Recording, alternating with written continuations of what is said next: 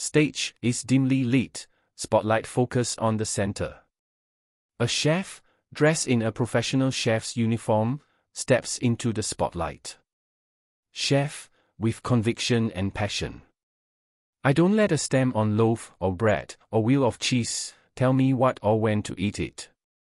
No. I refuse to be confined by the narrow expectations of popular opinion or blind adherence to science. Who are they to dictate my culinary choices? Imagine, if I had listened. What would I have served to the thousands of hungry customers who rely on me? Air? Sawdust? Perhaps even the remnants of used guinea pig bedding that has overrun my home and destroyed my many marriages? Oh, the horror. Grimaces, as if recalling the chaos. But fear not, for I have triumphed. I ask you. Would the esteemed garden club dare to sample my deceased cat's hairballs world-famous, homemade patties? Believe me, my dishes have never received a believable complaint. Chuckles confidently.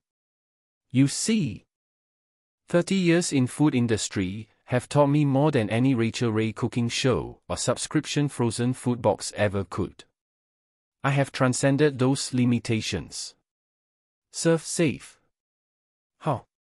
Merely a puppet to the meat and loaf industries, strings tightly wound around the neck, strangling the very essence that once nourished the consumer's souls. Pauses, as if reflecting on the consequences. Can you, my friends, look your grandmother or peepaw in the eyes and honestly say that questionable ingredient is just a caper?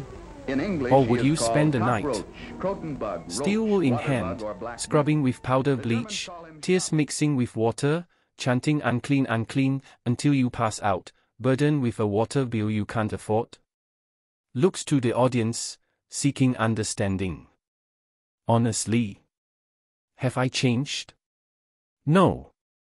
A little steak sauce, a dash of French onion, and that same burger that you just gotta try transforms from a momentary disaster to a triumph of flavor.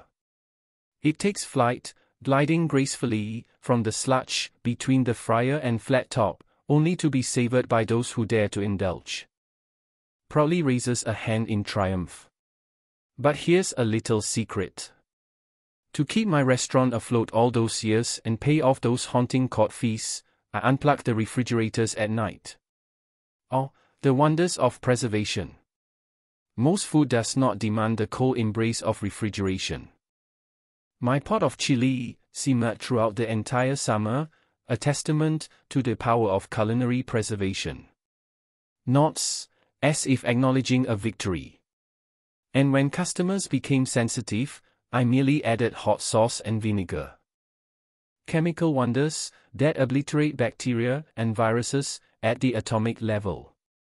A quick swipe of my trusty UV light, and that rotten gumbo is transformed into soup of the day, fit for royalty and nuns alike.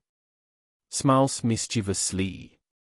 But let me tell you, my friends, it wasn't just about cooking. Even after paying restitution, I pinched pennies until my hands reeked of copper. They tried to take everything: courts, judges, counselors, ex-wives, district attorneys, doctors, and relentless debt collectors. Yet, they couldn't take the lessons I instilled in my many, many children. Pauses, a mix of determination and sadness. We went to Chuck E. Cheese and Burger King all the time, not for the games or paper crowns, but to impart the truths that cannot be found on Google or Ask Jeeves. I would look them in the eyes and tell them what had been passed down for generations: we are all children of God, but if we can't fill these strollers with ketchup packets and toilet paper, your daddy will lose the restaurant to the bank. Our family would be scattered, torn apart, destined for old-timey orphanages across the country, and perhaps even parts of Indonesia. The young ones would spend their days pulling the strings off salary for the amusement of industry tycoons, while nights would be spent picking drying, and mashing whatever so-called superfood is in vogue. The wisdom of Barney and the laughter of your beloved Sponge will be replaced by an old, angry fat man hurling obscenities, denying you even a glimpse of the sun every time you miss a deadline. But it's the older kids who face the harshest fate. The copper mines, oh boy, they have a funny way of revealing the best and worst in people. And you don't even want to know how many lives are lost for the sake of your precious tungsten, or whatever technological flavor of the week.